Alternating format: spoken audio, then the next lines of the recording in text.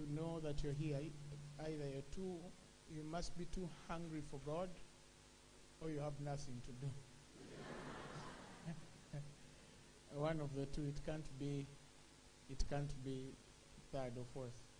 So we want to thank God that all of you are here, and I believe that God is going to bless us tonight. My wife is here as well. Praise God. Yeah. Heavenly Father, I want to thank you because you deemed it worthy that we'll be in your presence today to share, to talk about your word and who you are.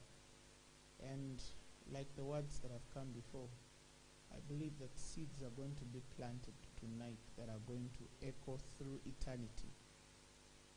They're going to change our lives for good.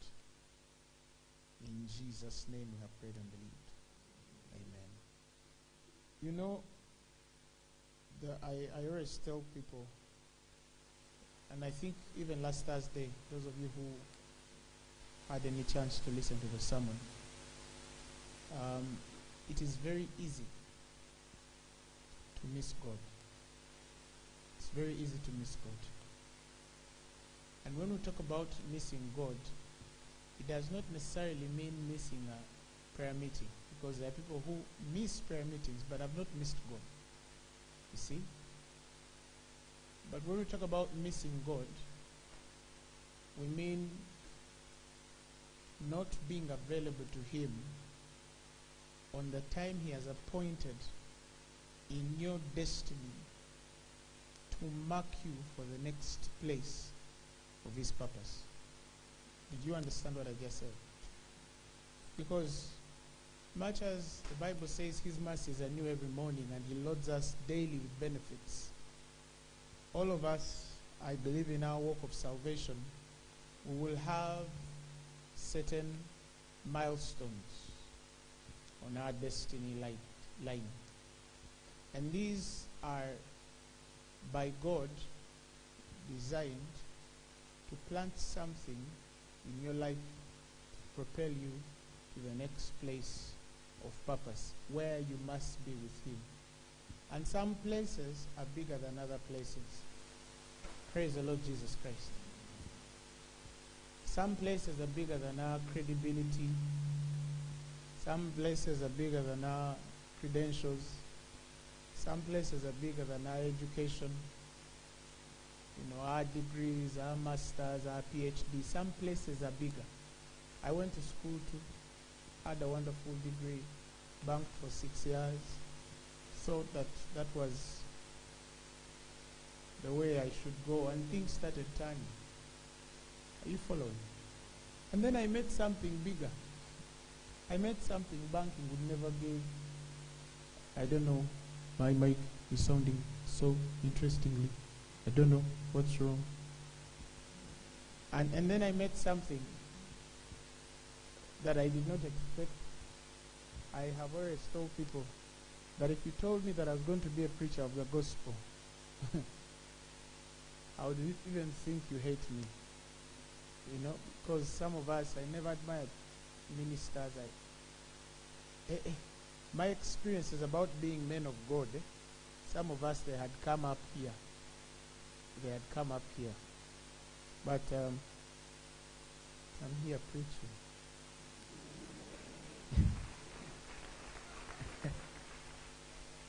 And right now, I could never substitute it for anything in the world. Never.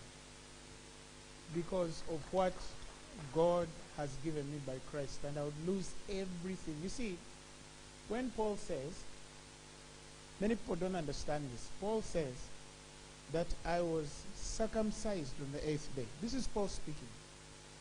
A Hebrew of Hebrews. Everything Paul is speaking was a qualification in his day. Eh? It was a qualification in his day. Like you'd have your definition of a qualification in their day. Okay? Your day, you know, when they say you're a magistrate, you know, that's a qualification. You know, he's a doctor, that's a qualification. He's this and that. Many things qualify us. For example, you know, some people are royalty. They come from, you know, the royal family. And that in its own comes with its what? Qualification. Mumbeja. So they say, princess. Mlangira, prince. And then, there are those that come with education. There are those that come with elevated status. Many things and many ways. Jesus. The problem is you can't leave. You've been there. That's my spiritual son called Ezra. You can stay there until I finish. So, may I continue? And so many qualifications in life come with many things. Okay?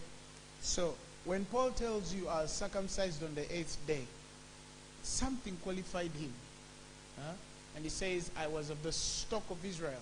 Something qualified him as a what? As a Jew. He was of the tribe of Benjamin. Something qualified him in there. He was a Hebrew of Hebrews. As touching the law, a Pharisee. There was a qualification there. The problem is many people cannot see that because they do not know what it took to become a Pharisee. Let me explain. This man was born in Tarsus, Cilicia, which was no mean city. Okay?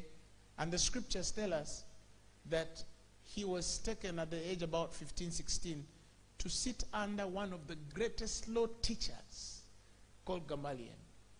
And not only was he among the greatest, was he seated under the greatest teacher, the scriptures tell us that he excelled more than all his peers in the teaching of Judaism. If he was a student, Paul was a first-class student. He was not a mediocre. He was not a past student. He was not a survivor.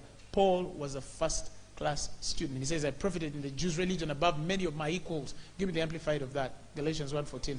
He says, and you have heard how I outstripped many of the men of my own generation among the people of my race in my advancement in the study and observance of the laws of Judaism. So extremely enthusiastic and zealous I was for the traditions of my ancestors.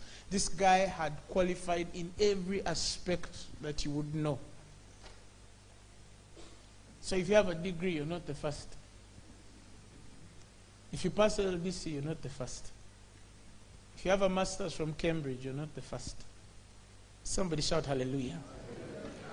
Let's go back to where he was. So he was, as touching the law, he was a what? He was a Pharisee. Verse 6, concerning zeal persecuting the church, touching the righteousness which is in the law, I was blameless.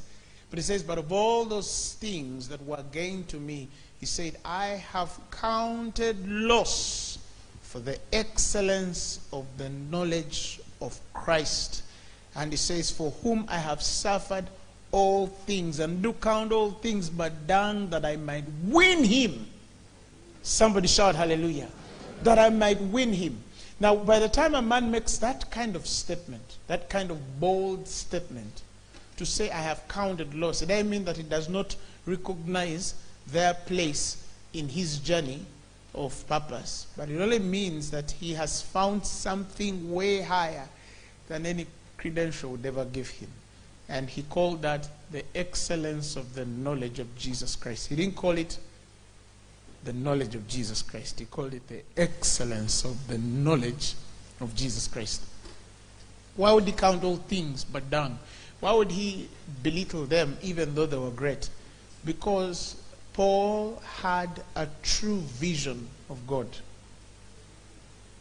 Somebody asked me a question today and said, what causes a person who you see in church praying, fasting, doing all that you know is necessary, and then one day something happens and this person backslides and then leaves the church and goes back to do everything they used to do or even worse?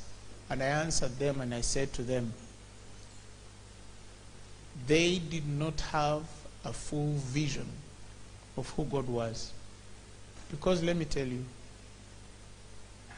when the Bible says that no man can see God and live, many of us are not cognizant of the death with which we die when we carry the revelation of God. So when Paul says that I am dead to the world and the world is dead to me, by the time a man goes back to the very world he lived once, without any second guessing or hesitation, because somebody stumbled him or he something happened in his life or personal life, and then you see them live a life, and then they go back. And you've heard of people who backslide. You see, I told people that from my consecration in my university, it should have been my first year into the second year, I've never backslidden. I can't understand how, and yet I do not judge. I'm not speaking here from a place of judgment, but I don't see how I can just wake up and turn a certain life because of what I saw in God. Somebody shout hallelujah. So I'm not saying that you should judge anybody who has backslidden or who has failed or fallen along the way, because you don't know their journey and where God is dealing, leading them to. However, I don't understand how somebody has seen God a certain way, even in the deepest weakness you have. To backslide is another thing. But when you see people, somebody was with you, you prayed with them, and some of you bear record, you fasted with somebody, they were on the front line of service, and then tomorrow you hear that they've pulled the plug and they want nothing to do with God. Recently, I was somewhere at a restaurant, I met a young man of a church we used to go back in the day, and the boy said he no longer believes in God. Yet, where we were at, the pastor used to send people to him to prophesy on them. You understand? He was the prophet. So how a man who used to hear God for the destiny of others woke up one day and said that I no longer believe in God? It only means that, you see, we confuse so much on what happens on us with what happens in us. The anointing without and the anointing within are two different experiences. And that is something I wish I had time to explain. That many people understand the anointing without, okay? That thing that functions through the gifting of the Spirit to minister to many. And it comes with so much power. It comes with so much influence. It comes with so much attraction, if you might call that spiritually. But that thing which happens within has a different language. It has a different experience and comes with a certain authority. And then one day I promise I'll teach about it deeply. But have you ever been in a place where a man is performing a miracle or walking in a prophetic, but there is no presence to what they are doing? Have you ever been in a place where there is no presence to what they are doing? You see the effect of the gift, but you don't sense the power that does that kind of gifting, because it's not carried from the authority of the anointing within. See, when a man has been taught in the way of the Lord and they're functioning with the teaching of the Lord, it's different from a man who is simply functioning from a gift that has been bestowed on them. And those are different realms. But I was sharing with somebody last evening, and I told them many people don't understand that difference. The people we minister to don't understand that difference. You see, they think that a man is anointed because he prophesied or healed a sick person. No, that level of anointing exists. But there is an authority that only a person can have because they have built a certain relationship with God. Somebody shout hallelujah. Shout glory to God. So, Paul here, as I go into what I'm supposed to teach tonight, Paul here is saying that I did everything that would have given me credential in my day, but I counted loss for the excellence of the knowledge of Christ. And I say he could not have just done that because that was a choice, so that's something Gamaliel taught him. He must have done that because he had a certain vision of God. When you see God, again I say, when you have a certain vision of God, it's amazing the things that start melting before you. It's amazing the things that you're willing to give up, or the things that you will live without, which at one particular point you thought you'd never live without. Do you know how many people in this room on a Saturday at this time, you'd be so high? Come on. You'd be so high, you would not even know whether now you'd see cars moving right. You would see keep right instead of keep what? Left. But hallelujah, you are here on a Saturday afternoon.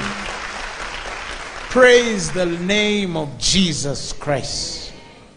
So, today, I wanted to read for us something I know many of us have read before.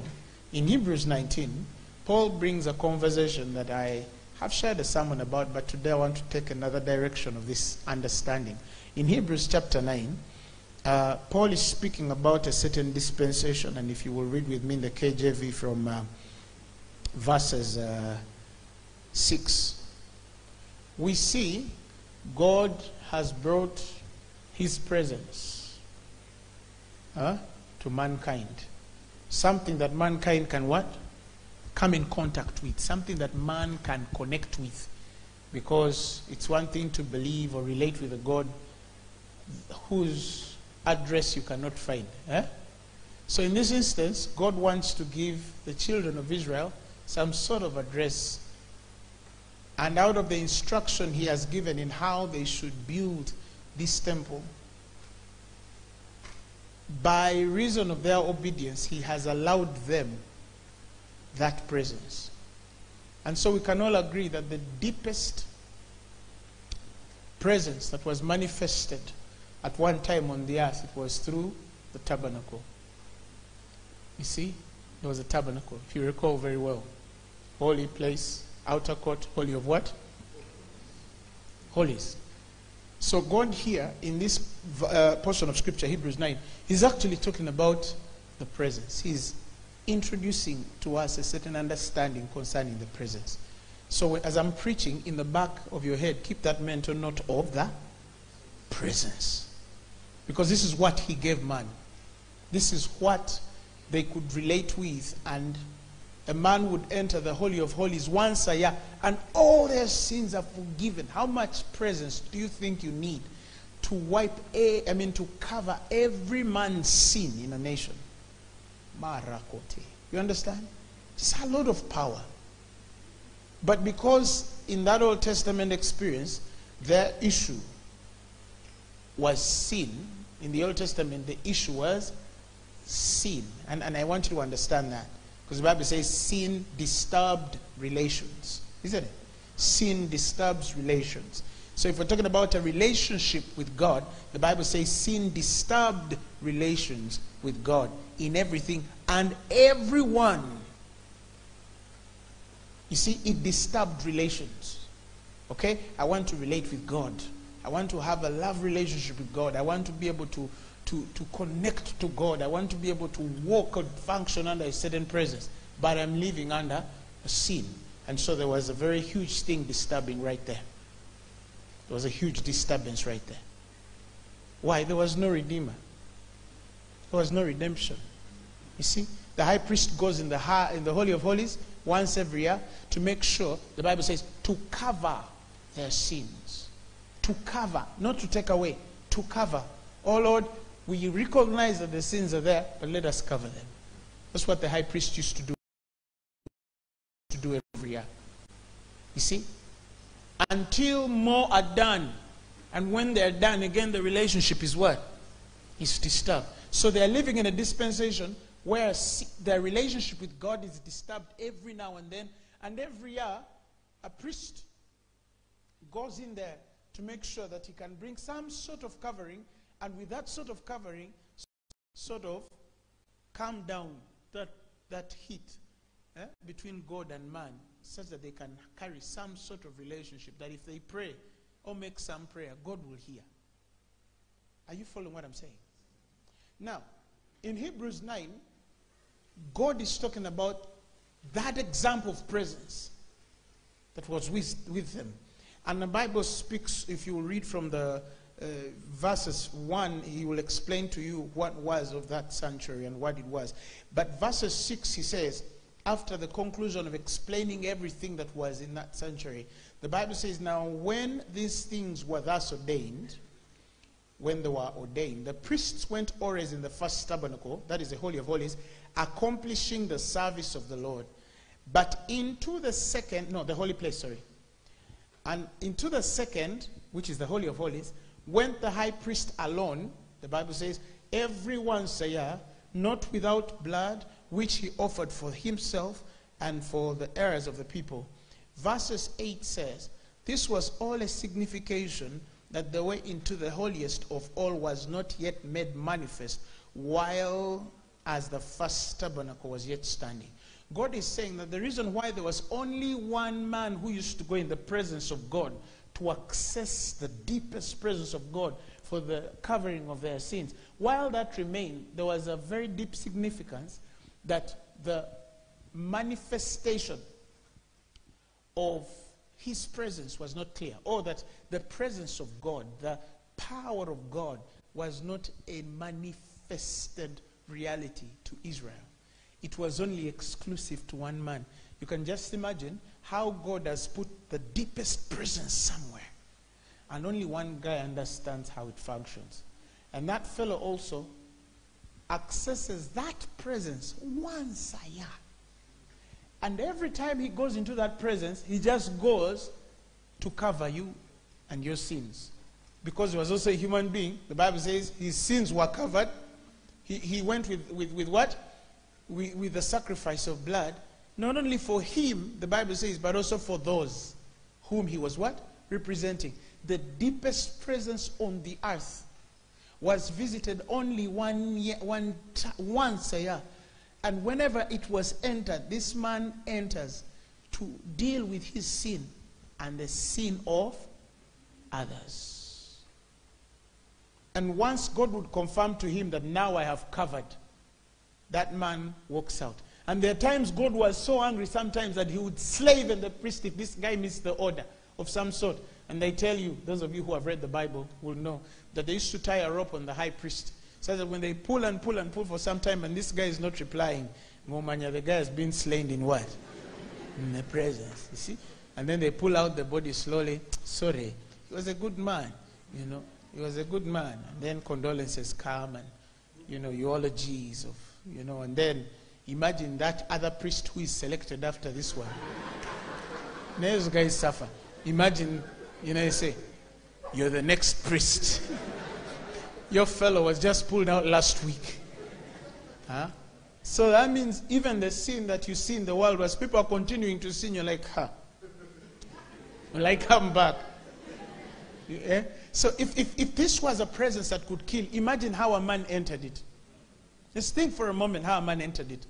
And this was the deepest place of the presence of God. So let's continue a little bit here. Now the Bible says, so this was not yet made manifest.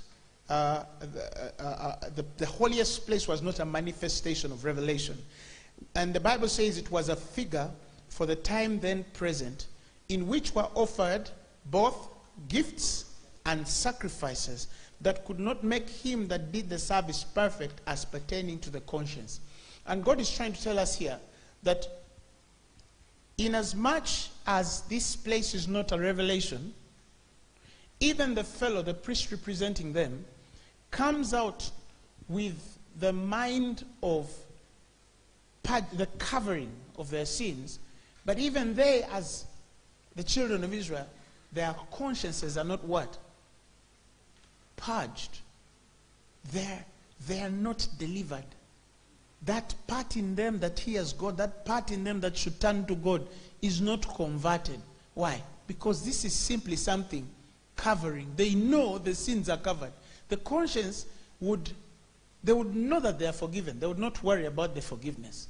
You see? But there's a part in this when we speak of how the conscience is not perfected. It is because they needed to have connected to the presence of God beyond the forgiveness that they receive with him for the perfection of the conscience. You're law students. You should understand this.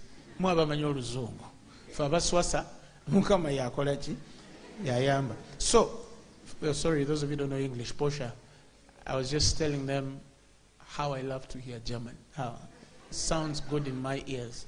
So, now the Bible says, this imperfection stood only in meats and drinks and diverse washings and carnal ordinances imposed on them until the time of reformation. Underline that. I'm going to emphasize so much there. So God says, these people they don't have a revelation of the presence. And so to keep them in some order of worship, in some order of relationship with me, I have to let certain carnal ordinances imposed on them to sort of put them in some order. Now, when we talk about carnal ordinances, when you study the Greek there, from where Paul is speaking, he's not just talking about carnality as of the flesh to be, because the word carnal there is not carnal like this person functioned in the flesh. No. But rather here, this carnality is that everything they were doing to connect to the presence of God touched whatever was outside. You understand?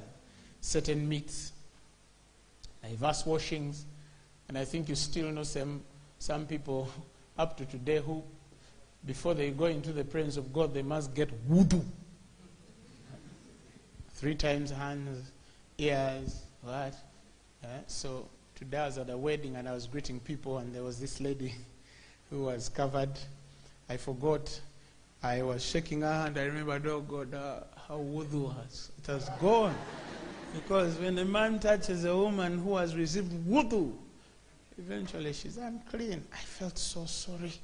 Because I was greeting all her friends, hi, hi. And I just remember she greeted me with this, like, don't take this thing away. So, but there are people who are like that.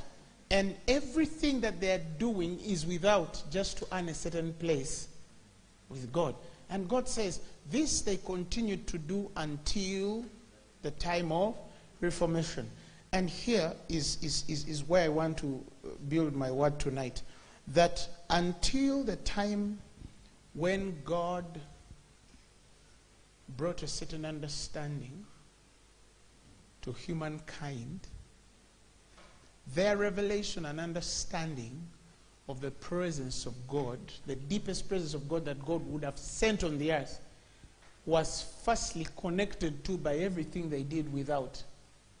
And as sad as that is, they still did not have a revelation of what the presence of God was or what it can do. What it can do. Until Jesus comes in a certain priesthood.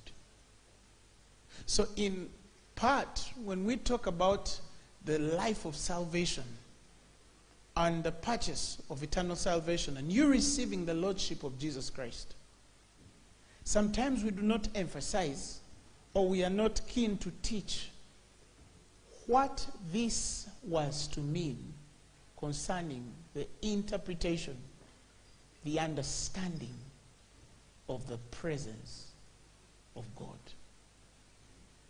The presence of God.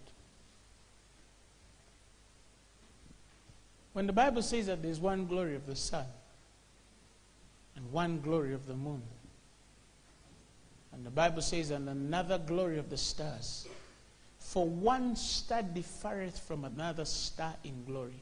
What does that mean? It means that every man in this room, even though you're all born again and you're children of light and and you're all believers in Jesus Christ, I presume, or perhaps there's somebody who's not born again,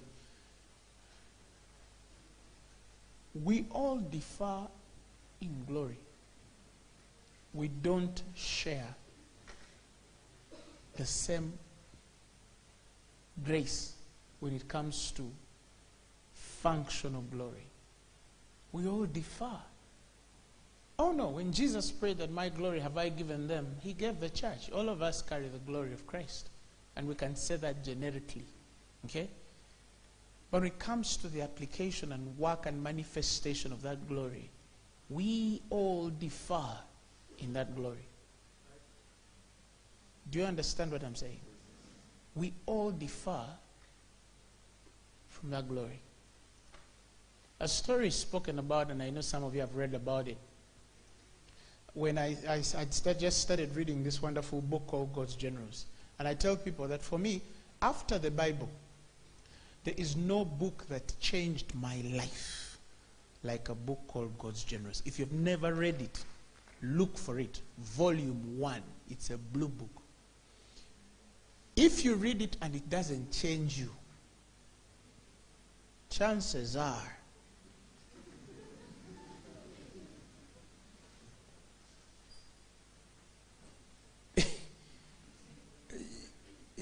chances are you might never walk a certain place.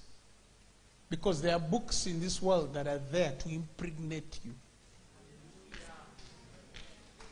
That when you read them, you must conceive whether you want it or not.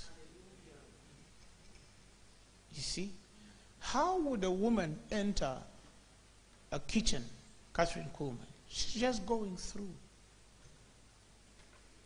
And there's cooks that are cooking. They don't know Catherine is in the kitchen. And the power of God slays everybody in that room. Do you understand what I'm saying? Some of you have read, I think I shared once of a story, or twice, or a couple of times I think, of a man called Grandison Finney. This fellow built a certain presence around him. One day, his train, oh no, he was actually in a train, not his, he was just in a train. You know those New York trains that go through Manhattan, and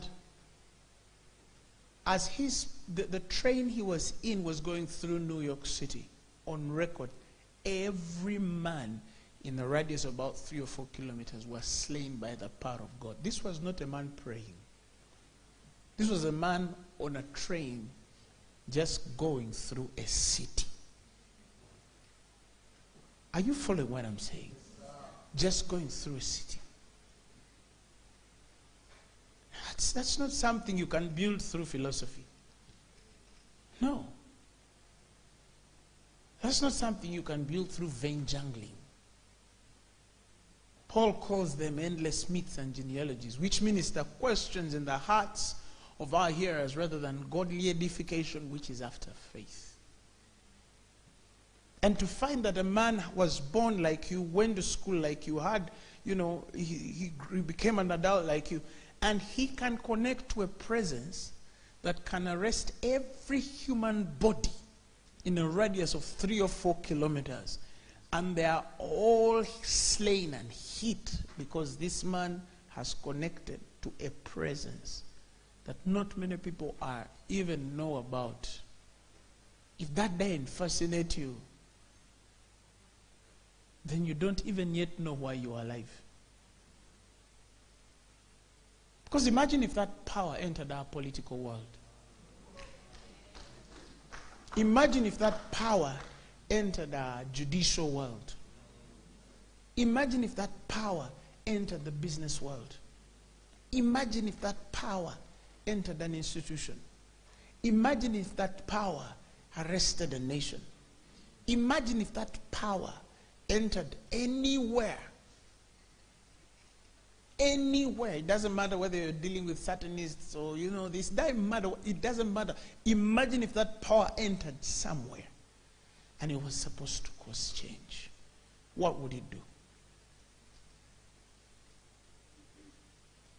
Years ago, I entered London College and I shared this story. The power of God hit kids and some were slain under the power of God for 1 week. That the university had to call me, the school had to call me back. And they were asking me, what have you put in these children? And I'm telling them, no, there is nothing I've actually put in them. You have just lived in a world where you are not familiar with what the power of God can do. You see, we have people who have been raised so carnally, in a world so carnal. And some of us, like our foundations were religious. We never had any appreciation of what the power of God can do. And I asked them, and all of these children, by the majority of them, I can name one by one, they are all still born again in Christ and serving. Because this was not just power, it was transformational power. Somebody shout hallelujah. There was a girl in London College. She was a Sudanese girl, very, very, she was one of those, you know what I mean. And she entered the room and she was seated in the back, and I will never forget, she was nicknamed Lady Gaga. You understand what I'm saying? She was nicknamed who? Lady Gaga. And she was one of the most notorious girls in London College. This girl got slain for a week. By the time Lady Gaga resuscitated, resurrected, she was the most born-again person you could ever find. Lady Gaga became a woman of God. Somebody shout hallelujah. I'm talking about what? Power!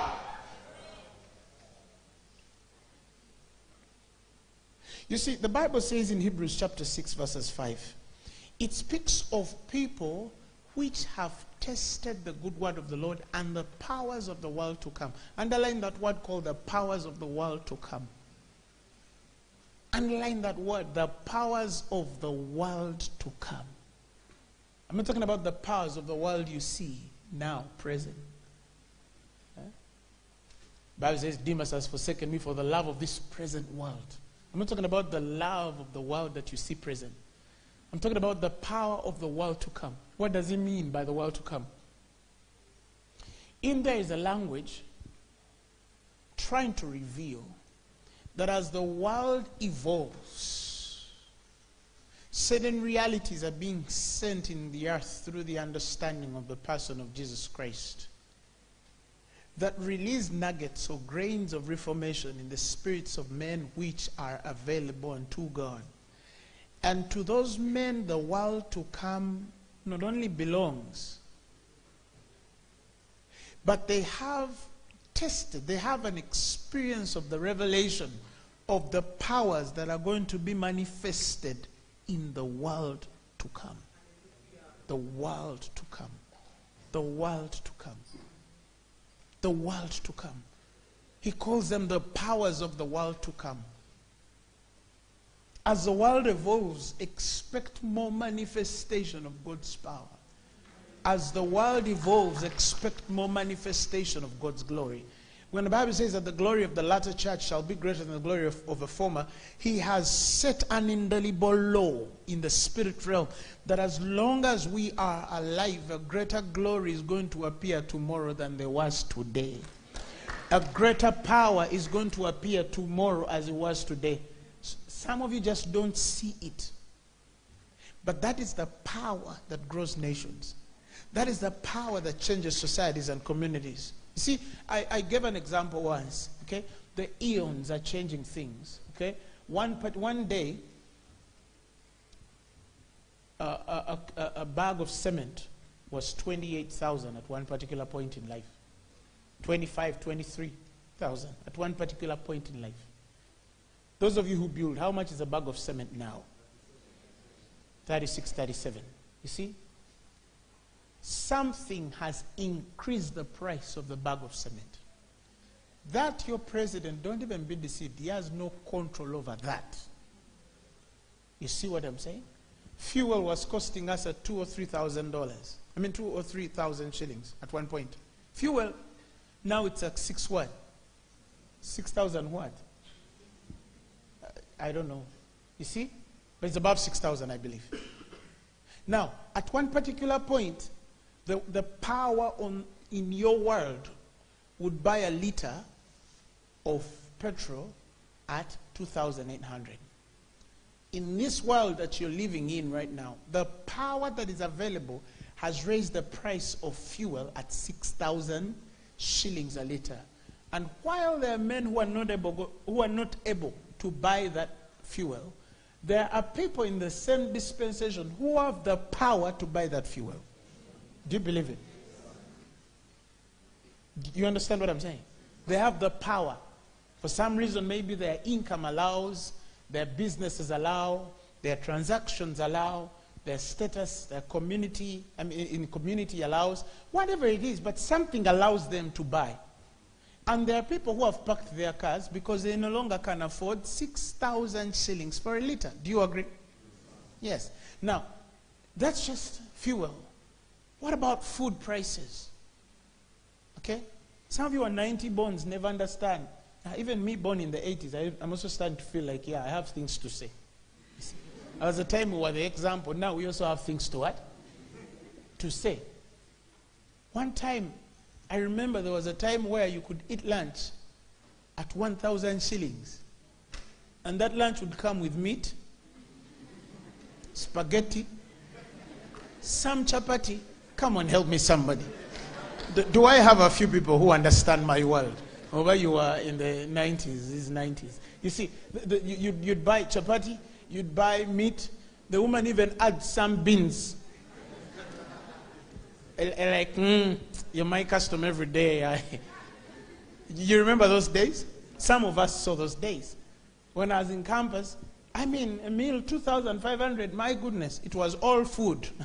They say, put on all food and meat, beans, what, peanuts.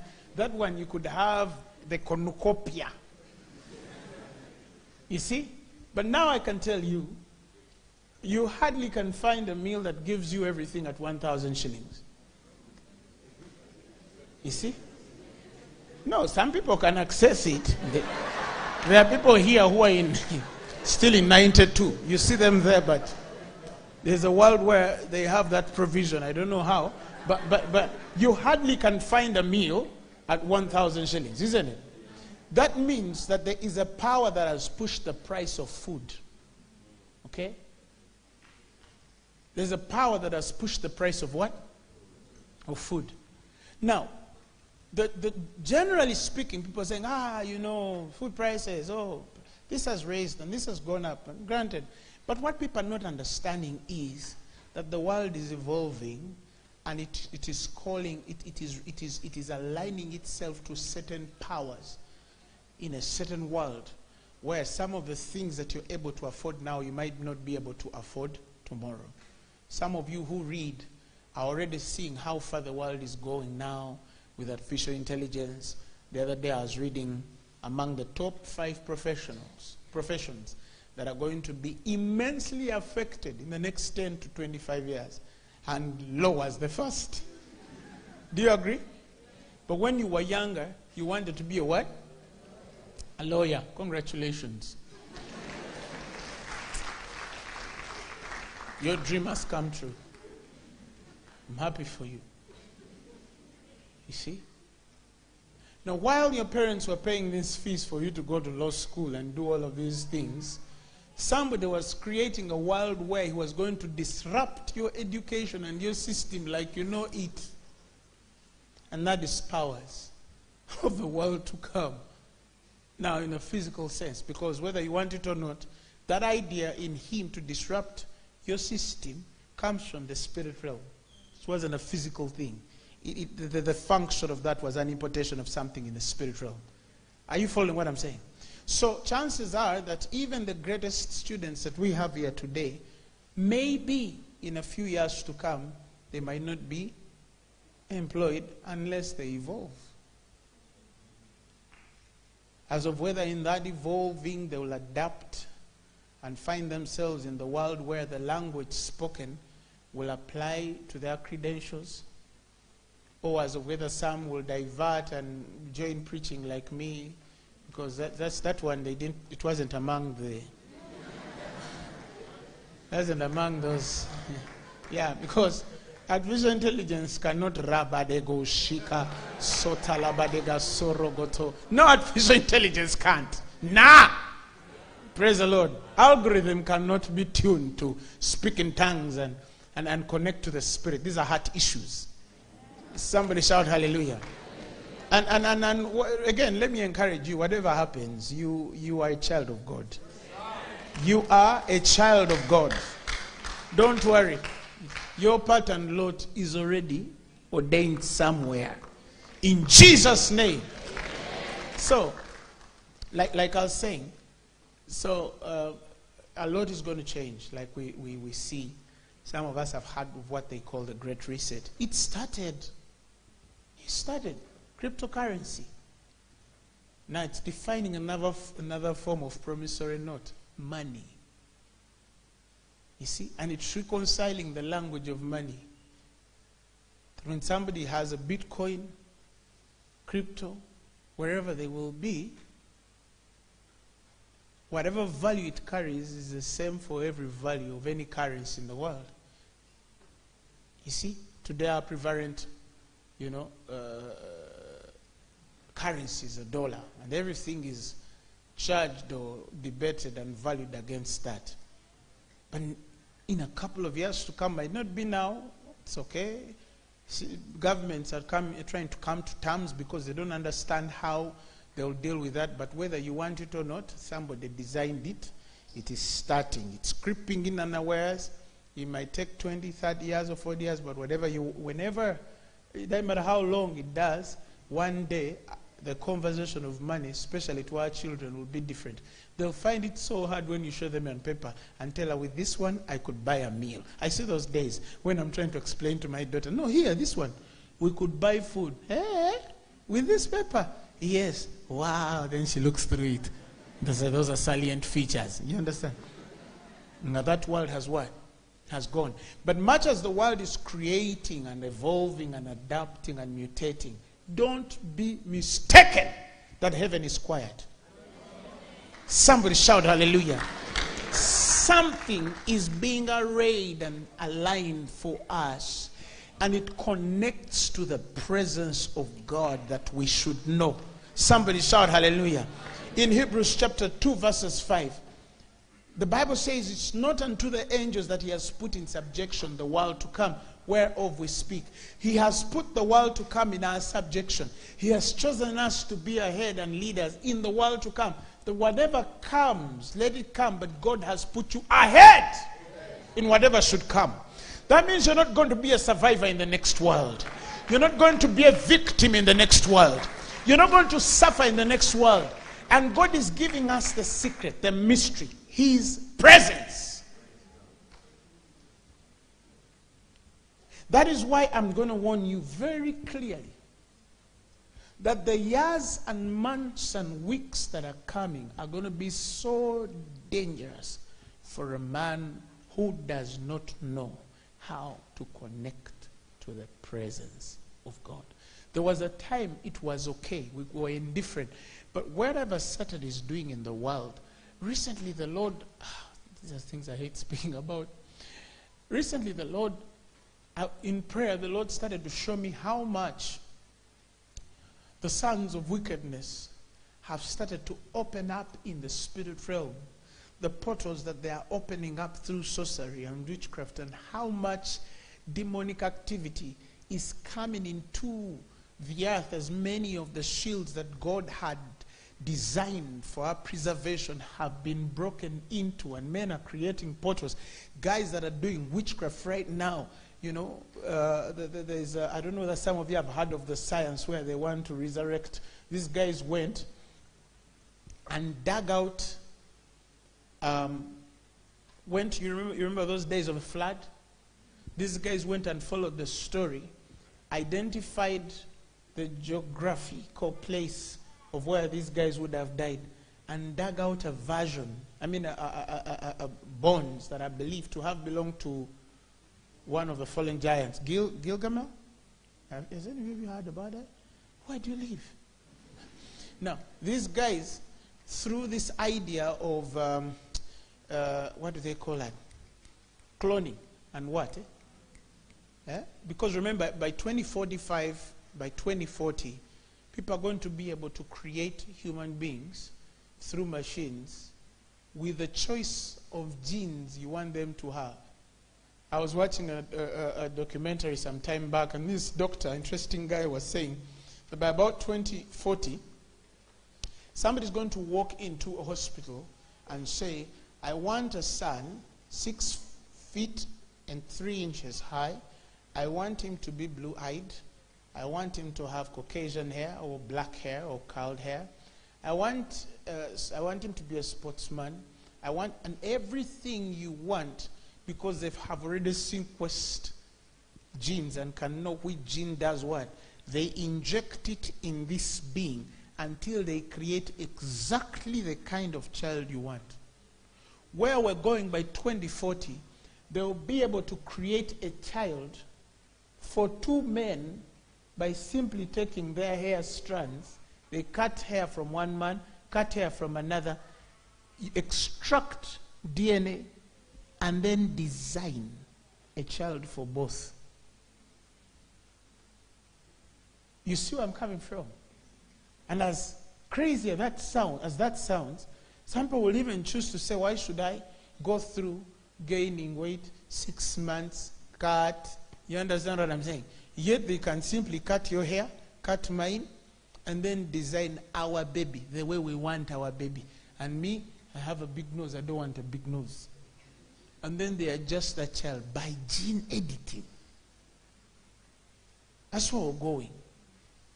Transhumanism now is on its way.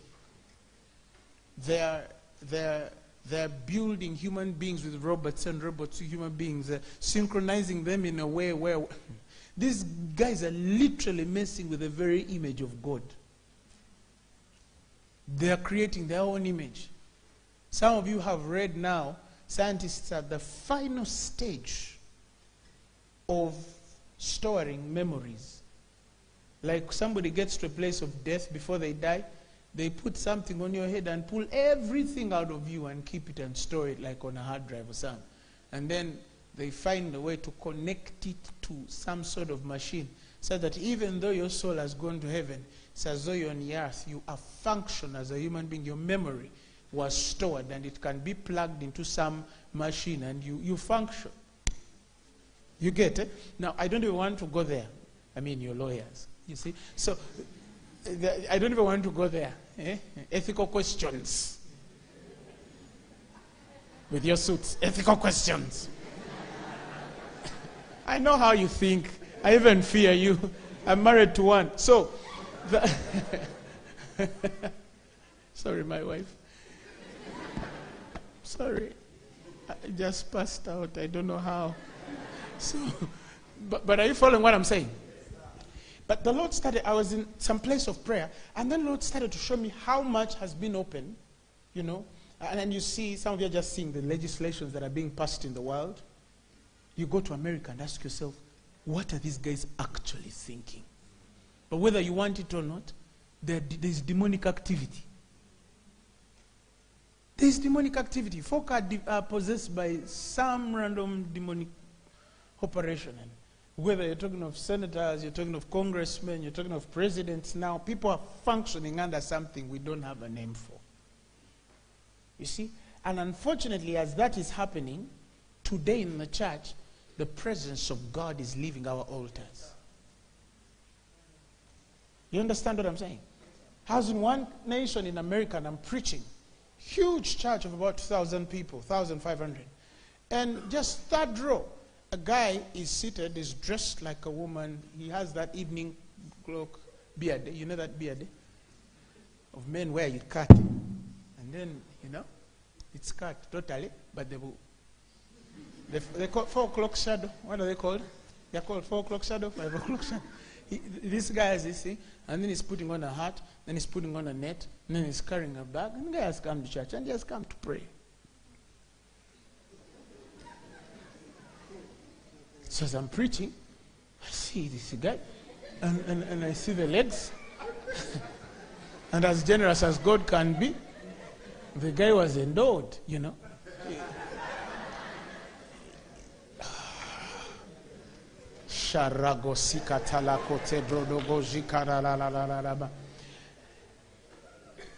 The day should come sooner where somebody just enters the presence of God and something hits him from that door, gets slain for hours.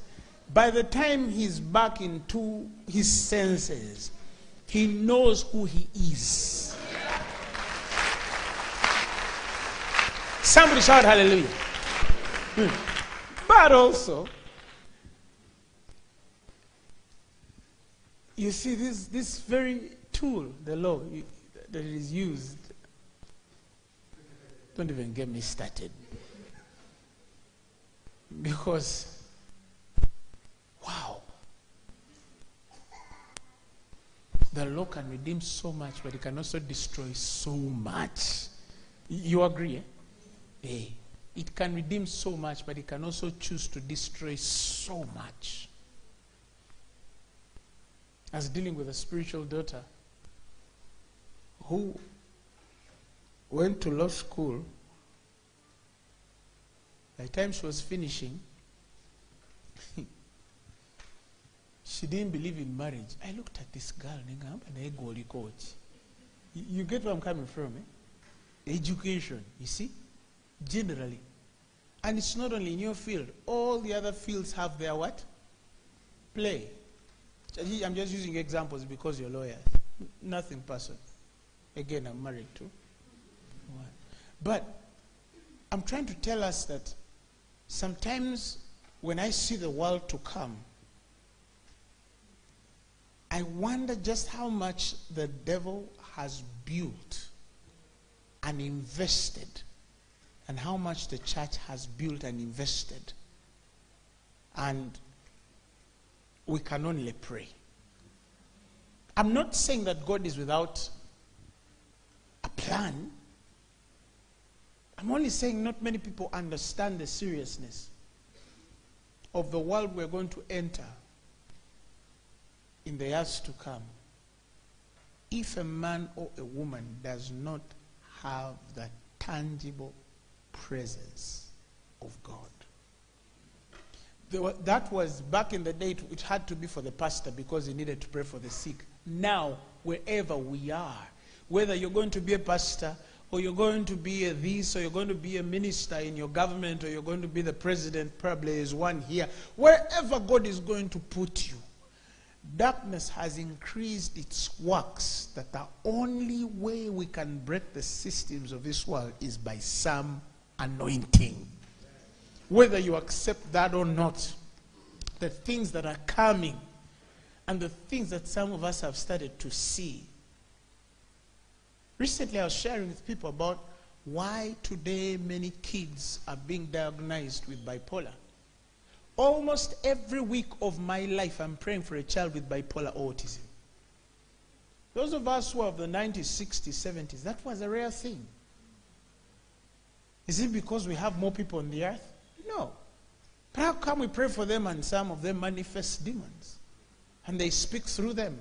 That means there's a lot of demonic activity that is happening in the world. You see what I'm saying? It can sit on a whole parliament and they pass something that can destroy a generation. There are decisions that are being made in Europe and in America, and don't think they are far from our nation. No.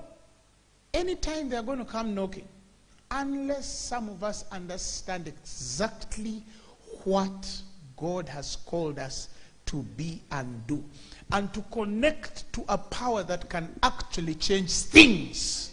Somebody shout hallelujah. And connect to a power that can actually align and calibrate things, and connect to a power that we know can undo what the devil has done. He's talking about reformation. And you cannot talk about reformation without the revelation of a certain presence. Without the revelation of a certain presence. Without the revelation of God to a certain degree. And this is what the Lord told me. Of course, he's raising men and women from different places. By the way, even though madness is in the world has never prayed like it's praying now. On the other hand too, much as people might not see so much, but the hungry are really what? Hungry.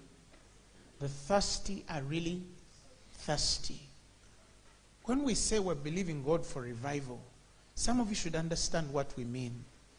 We're not just saying we want people born again and people healed. No. We want a certain presence in our generation like has never been seen in any generation. I'm talking about a power that can change even the most difficult things in the simplest way, because a man has learned to relate with God. I told people in my university days, I remember when a room of were four, the three ladies and I I just gone, because as a papa in one of those, so I go to this hostel to greet some Kenyan ladies, to say hello to them, the three girls. Just, hi you guys, are you okay? And then as we were talking, are you okay? Are you guys okay? Jesus entered the room. Now I don't know how to explain that. Jesus entered the room. And all of us knew he had entered. Now, it doesn't mean that he's not indwelling. No, we're talking about him creating an encounter for us for some specific purpose. That's what I'm talking about. So he enters the room. And the presence of God increased in that room like I had not seen or tested. I'd had encounters with Jesus a few times, but this was something that was unusual. The presence of God came in that room. We were not crying, but it was like as if somebody had cut onions. And there was a heat that came with so much power. And then we broke into tongues. And broke into tongues. And prayed. And I could sense, all of us could sense he was there. And then there's this lady I shared, was a girl called Mary. And then Jesus started to speak.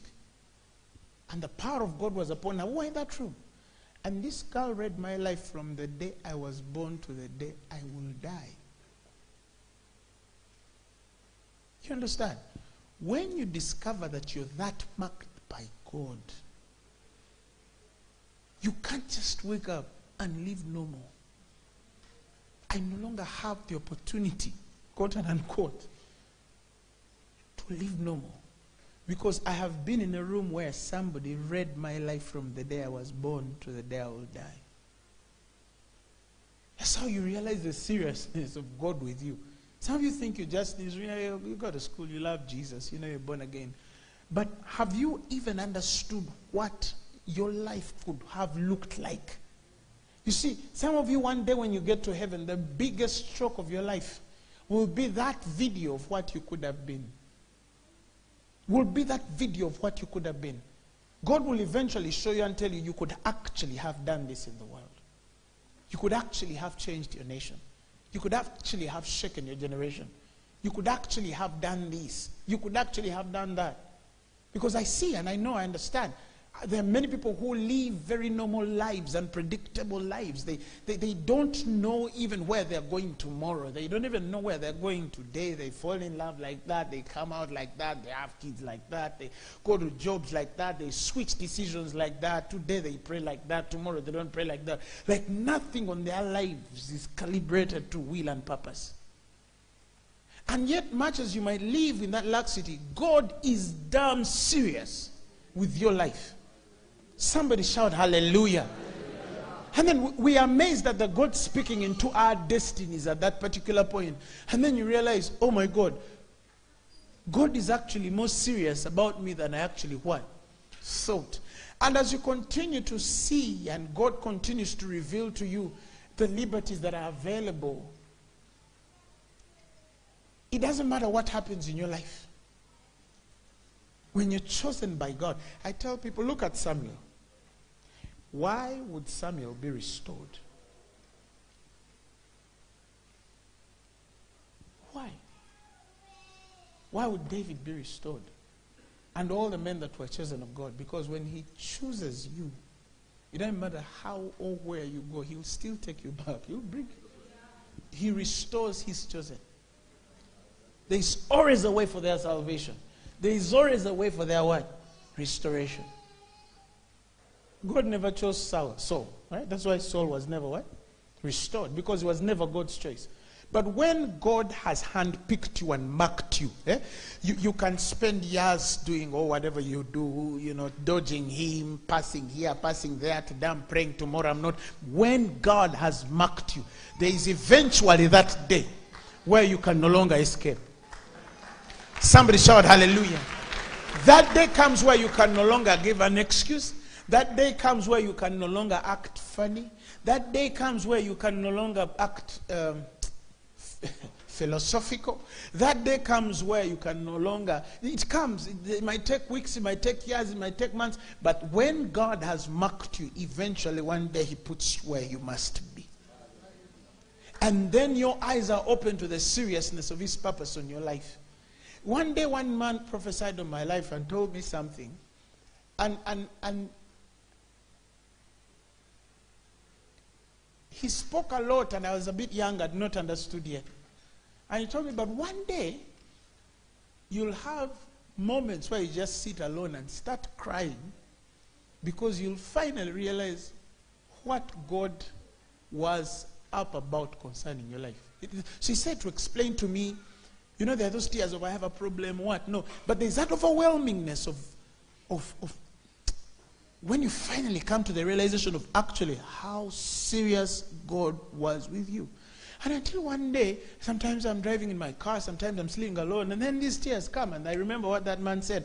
And he said, you see, some of you, the way God has chosen you, the way God has marked you, the way he has, you know, set you up. You don't even have a clue. You think, you know, I go to school, I go, you know, I love God. Yeah, but a time will come where you'll just sit there and just cry, not because you're sick, not because you have a problem, but because you understand the seriousness of his call on your life. Somebody shout hallelujah. The seriousness of his call on your life. So sometimes I say, now some people say, oh yeah, Fanero, oh, you know, 10, 15,000 people. Oh, you know, these people are sitting, you know, on Thursday I have more than 10,000 people sitting. But what does that mean? It's not the 10,000 people sitting. It's the responsibility that I have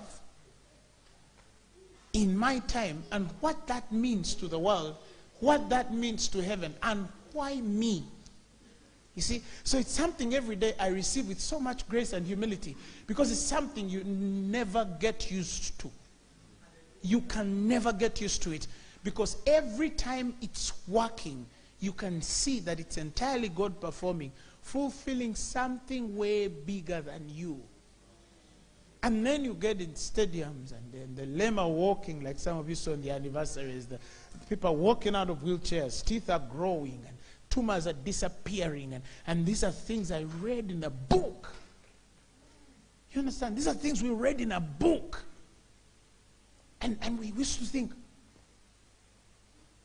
do those happen? How? Thank you. How do those things even happen? And then they start happening with you. And God is trying to tell you, I am the same today, yesterday, and forever. And for the world to come, I have prepared way bigger than Paul would say.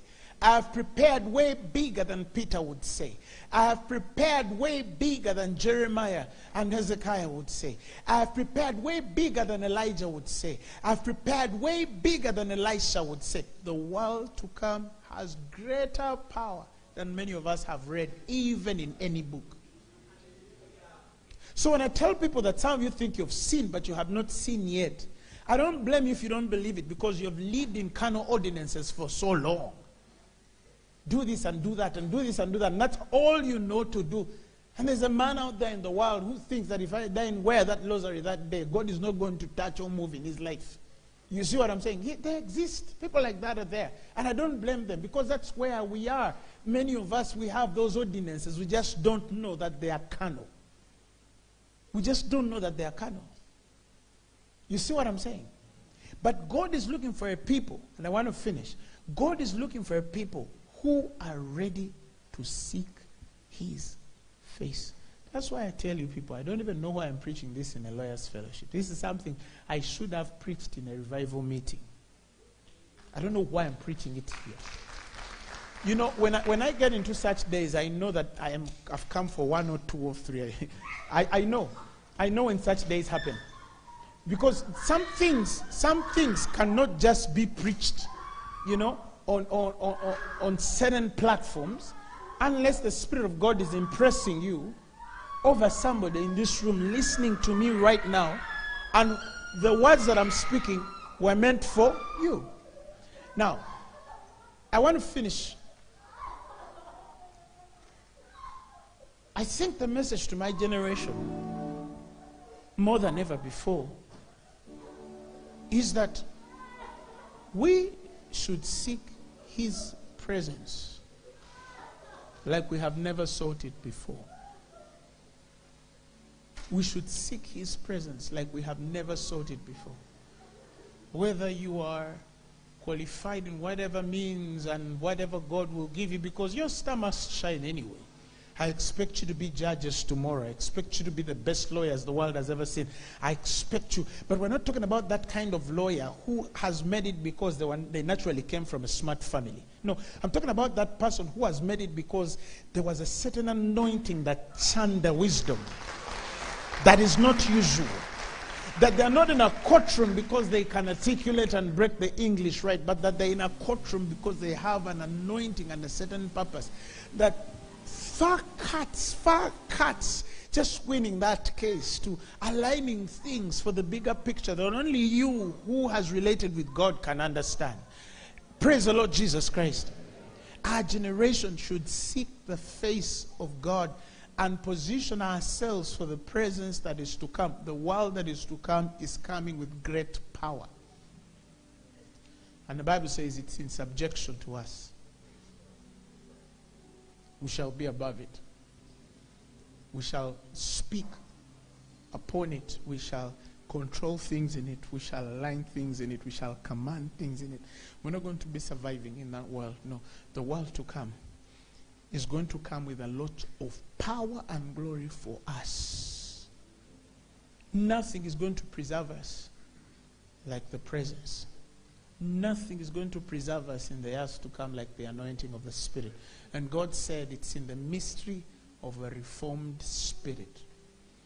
That man which is able to see in the spirit realm what not many people are able to see concerning the will and purpose of God. The unique things that are hidden from many will open. You see, the spirit of revelation comes as a manifestation of that reformation. You see what I'm saying? So revelation is not just that thing you use on Sunday or Tuesday or Wednesday because you are called to preach. Huh? No, I'm not preaching because I was called here to preach. I'm preaching out of the abundance of an experience that has walked with God since I was 8 years old. I know him. I've tested him. I touched him. I felt him. I know who God is. You see what I'm saying? But you see, when they thought that this generation is lost, they're about to be shocked. When they thought that our generation was gone, they're about to be amazed at what God is going to do in our times. I want you to open your mouth and speak to God.